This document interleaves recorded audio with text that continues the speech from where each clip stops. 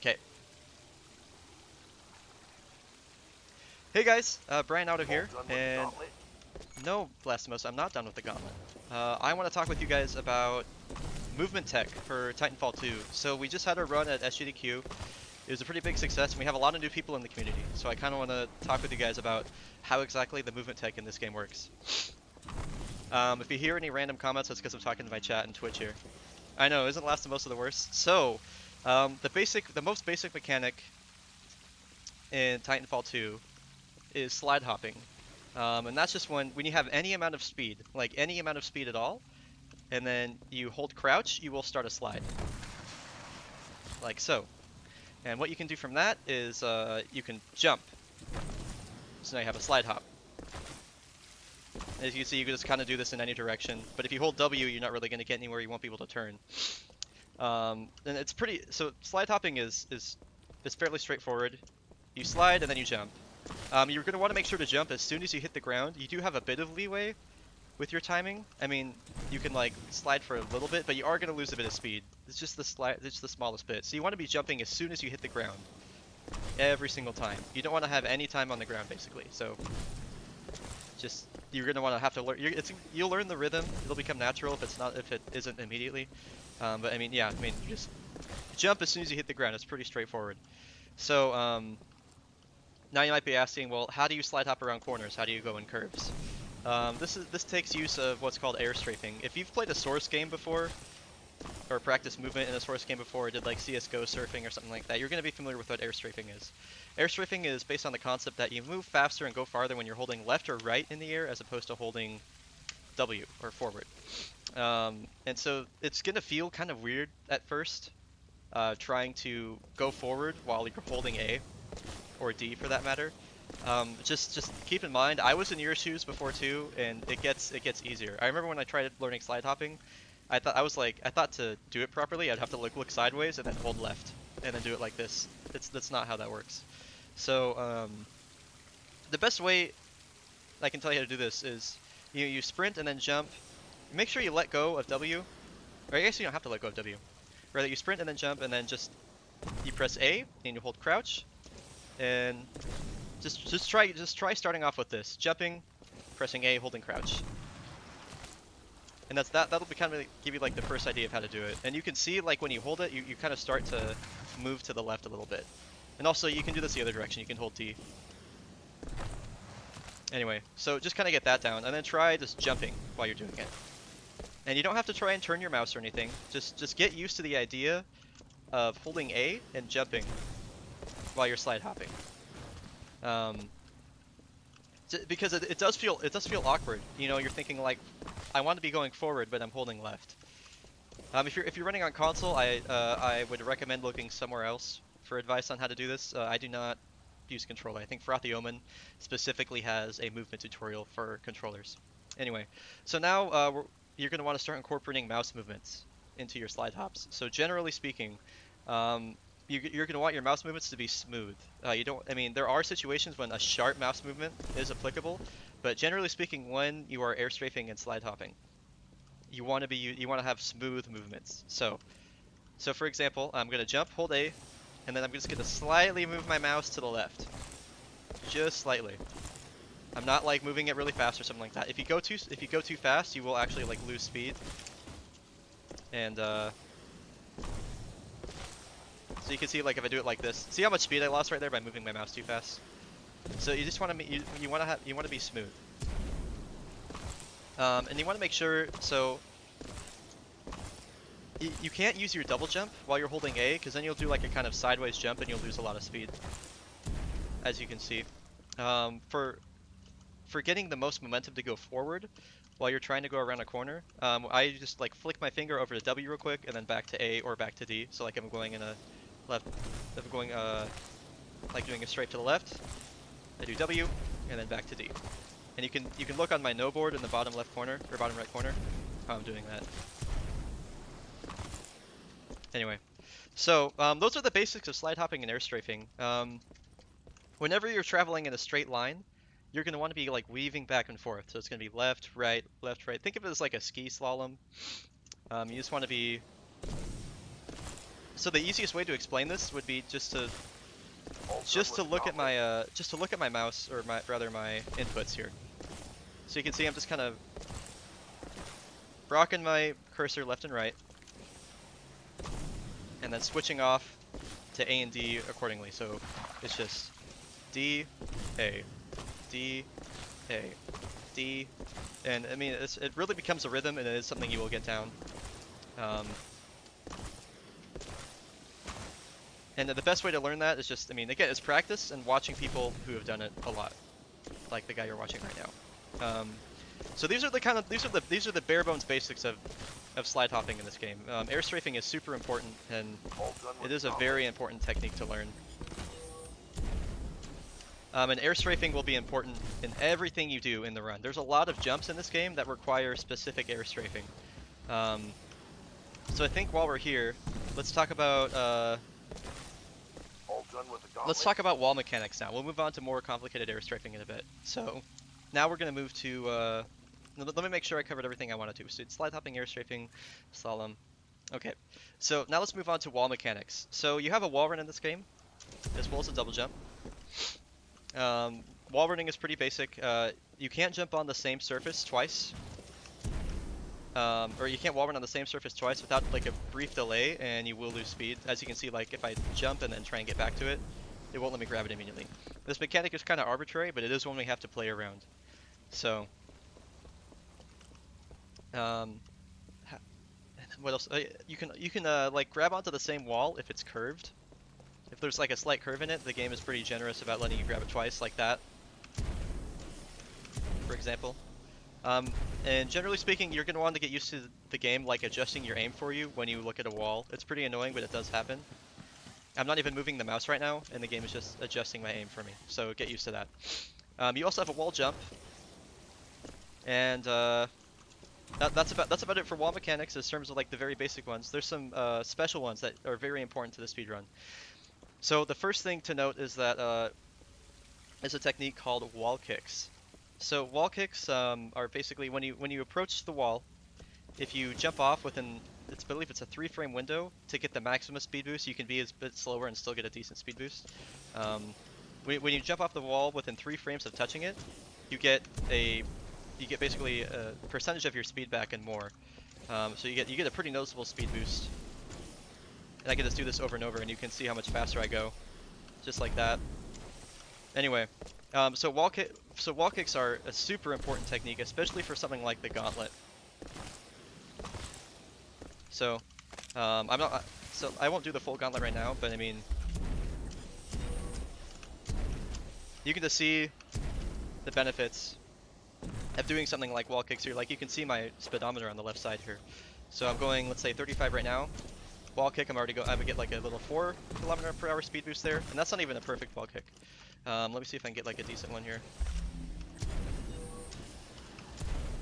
And so every time I do this wall kick, see, so you saw that jumped up right there, I'm going to gain speed every time I do a wall kick. So let me see if I can get into a good area here. So generally speaking, it's always going to be slower to do a long wall run than it is to do like just a wall kick.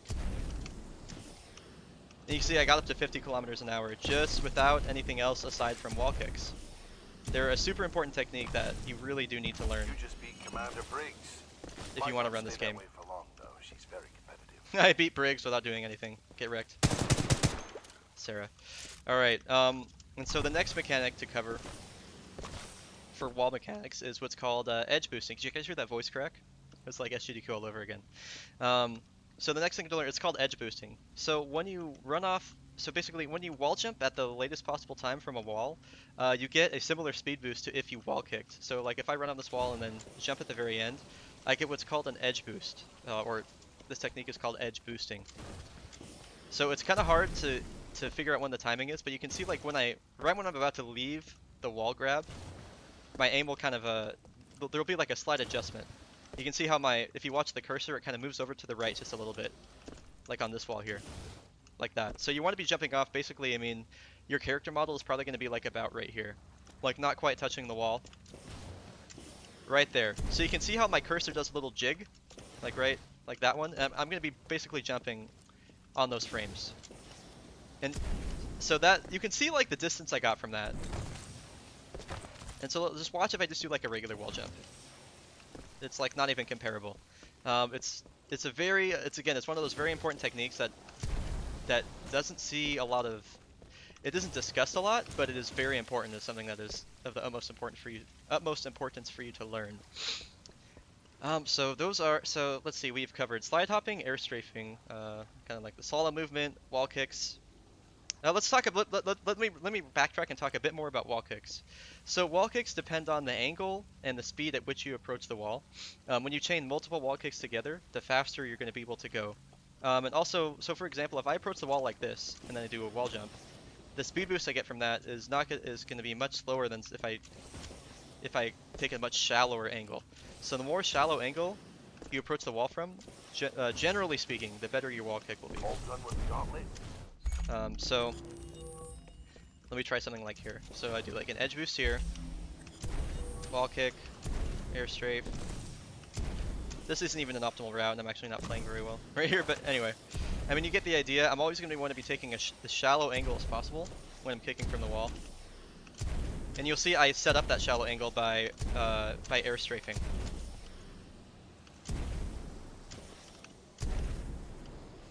Yeah. So 23-second gauntlet without frags. It's pretty good. Anyway, so now let's talk about air strafing and big jumps. I think the best example for why air strafing is important for big jumps would be something like the Beacon Chapter 2. You know what? Let's take a ride over to the Beacon Chapter, not the Beacon Chapter 2, and I will show you why all these techniques are important.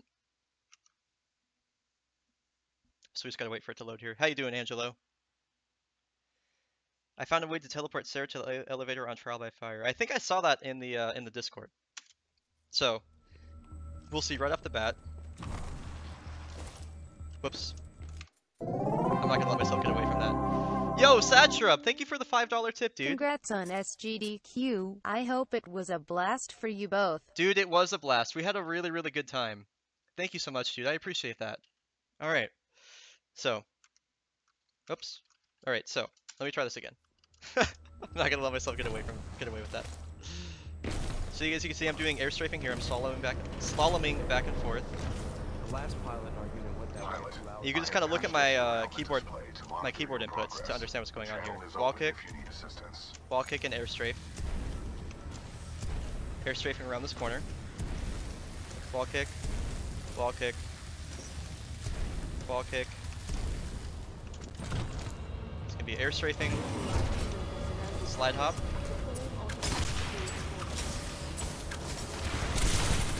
Whoops. Oh, I got the slow death animation with him. Okay. Alright, then we're gonna do an air strafe around the corner.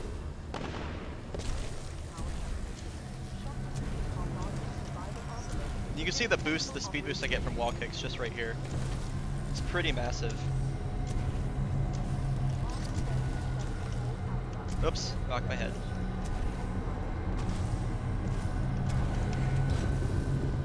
I'm gonna do air strafing all the way down here. So I can build speed to initiate a slide hop into here. The fan exhaust is offline. Arc tool detected at 30 meters. Grab the arc tool. You will require the arc tool. Return to the control room. We are ready to jumpstart. So this is kind of all the techniques all in motion at once. And then we'll come up here.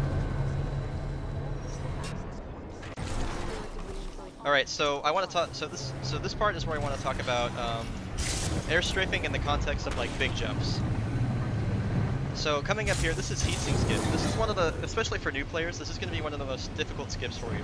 I'm just letting you know right now. So basically, what we're going to be doing is we're jumping from this little door right here all the way over to there. It skips walking through this room, and it saves around 15 seconds. It's a pretty decent time save.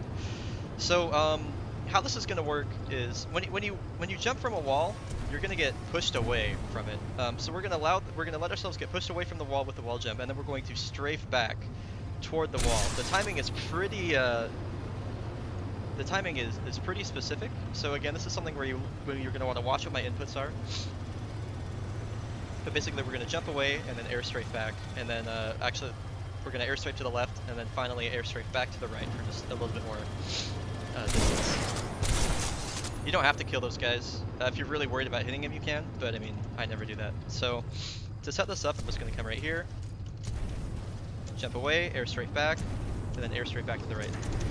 So again, watch my inputs really closely.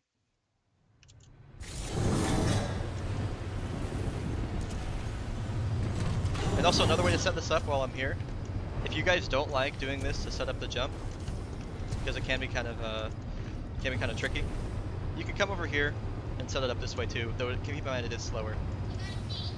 Okay, have fun, hun. And you can see how I'm incorporating just those slight mouse movements too into this. So I mean, basically, a lot of the big jumps that you do in this game are going to look like that in terms of airstrafing.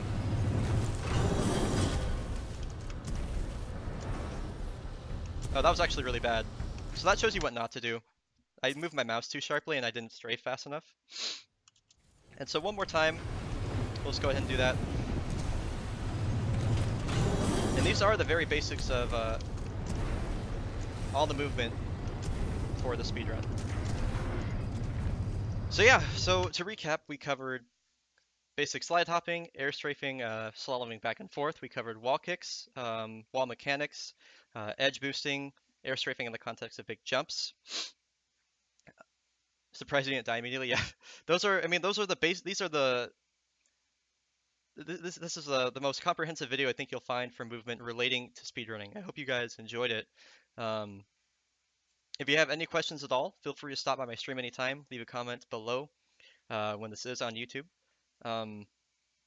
Yeah, I believe I'm pretty sure that's everything. So yeah, thank you guys for watching. I appreciate it. And then I would cut the video.